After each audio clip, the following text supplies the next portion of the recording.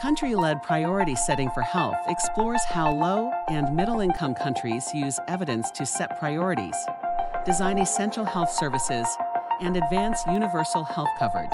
Among the case studies is Ethiopia, one of the countries making progress with evidence-informed health decision-making. Ethiopia has made strides in evidence-based health priorities, including the 2019 revision of its essential package of health services for fair and efficient healthcare. This initiative was driven by Ethiopia's Ministry of Health, with strong leadership engagement from top officials. Ethiopia's process also featured broad stakeholder engagement, with experts, policymakers, and community organizations contributing at each step. The country used both local and global evidence to shape its health services and developed a detailed plan for implementation. While Ethiopia has made impressive strides, its evidence-based priority-setting process is still evolving.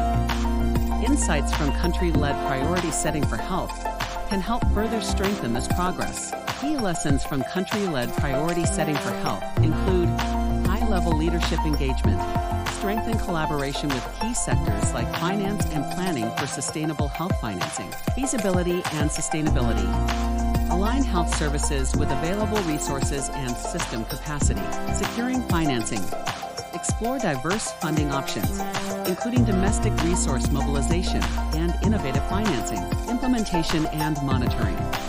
Improve the alignment of the EHS implementation plan with health system needs and establish strong monitoring mechanisms. By applying these key lessons, countries can strengthen their health systems and advance universal health coverage. Country-led priority setting for health is now available for download. Explore real-world strategies and get your copy today.